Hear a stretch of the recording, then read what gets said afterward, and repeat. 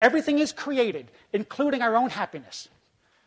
Mother Teresa has said that God embraces quiet. Think about it. The trees, the flowers, the grass, they all grow quietly. The sun, the moon, the stars, they all move silently. I remember quieting my mind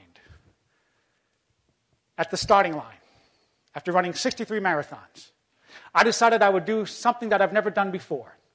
Instead of thinking about myself and how I was feeling and how I was running, I decided that I would dedicate those miles to people in my life. For the first 5 miles, I thought only of my son Max, thinking only of him, and then I mentally put him into the viewing stand. Then the next 5 miles, I thought of my son Ben, thinking only of him.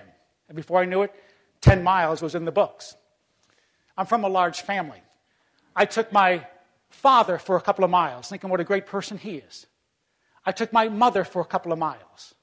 I took a brother, another brother, another brother, a sister, thinking only of her, another sister.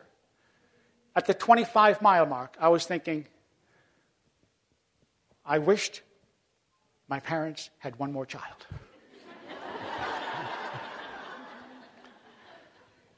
But at the 25-mile mark, and then the 26-mile mark, I looked up at the finishing banner, and the time read 3 hours, 29 minutes, 29 seconds. And I ran the Boston Marathon the following year, and my father was at the finish line, standing not too far from where a bomb went off many years later. And I did it because I thought of other people. Do you remember Mark's presentation this morning? Do you remember how he all the beautiful scenery that he traveled of the western part of the United States? Do you notice what he talked about most? It wasn't the peaks. It was about the people, how they helped one another, how the doctor put stitches, how they had extra food, and some had a team leader, and they knew what they were going to do.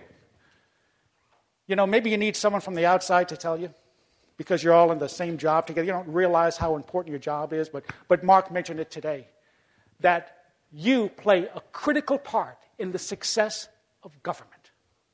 What a privilege that is. That you help hundreds of people, hundreds of thousands of people every day. You're certainly in the numbers business, but you really are in the people business. And that's what memory is all about. Tell the people in your life how much you love them, because when you come right down to it, that's truly what it's all about. It is a privilege